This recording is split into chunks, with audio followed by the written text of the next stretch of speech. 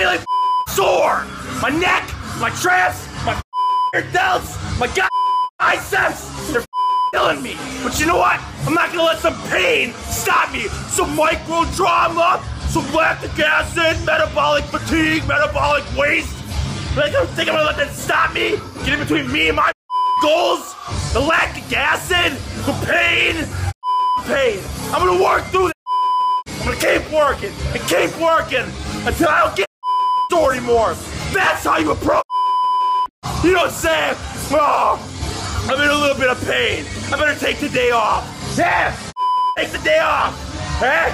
Because if you keep working and you hammer it and you kill it, you're not gonna get sore anymore. You adapt to it.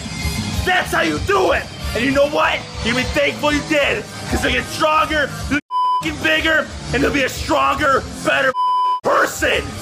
That's how you approach your soreness.